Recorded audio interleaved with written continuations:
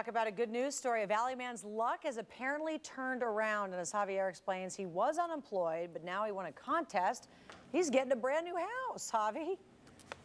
You got to love these stories. You know what? He was down and out, but I'll tell you, after looking at this home here, he's moving on. We're going to introduce you to Michael. Congratulations. You're the winner of the Taylor Morrison National Home Giveaway. Thank you. Yeah. Tell us, first off, we'll get a little glimpse of the outside of this home. It's a beautiful home. What are your thoughts accepting this? It is beautiful. It's a house for dreams. Yeah. Now, it is the Dream Giveaway. Let's come on in and check this bad boy out. Tell us a little bit about the background, about your situation, because as I mentioned, you were down and out.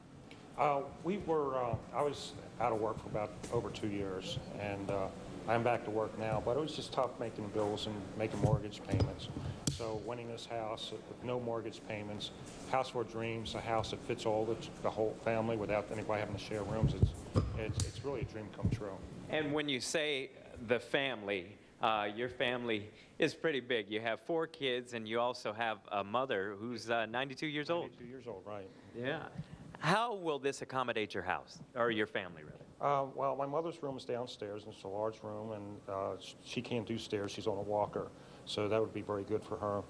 Each of the kids have their individual rooms, so they have their own domain. They're responsible for their own area, so they can't blame one or the other about cleaning or anything. So, and they're liking having the rooms, rooms. Now, kids, what do you think about this house? I think it's a perfect house for us. It's awesome. Yeah, it is definitely awesome. We're upstairs now, so we're going to walk on up.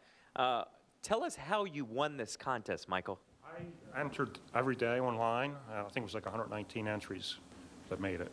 What was your thought when they first contacted you that you won? Well, I got a text message from my daughter, Brittany. Said, "Dad, I think you won a house." I wasn't quite sure if that was correct or not, but after talking to Taylor Morrison a couple times, I'm sure it was, it was okay. It was true. All right. Well, beautiful home here. Michael, we're going to send it back to them. What is your, as I mentioned, you were down and out. You had lost your job. Mm-hmm. Any word of advice to those who are still unemployed out there, struggling? You just have to be persistent.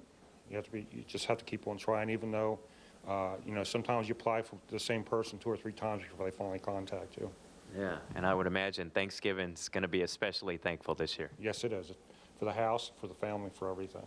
All right, well, congratulations. We'll send it back to you. Of course, thank you to Taylor Morrison for making this happen. Oh, that is great, Javi. Thanks so much for that story.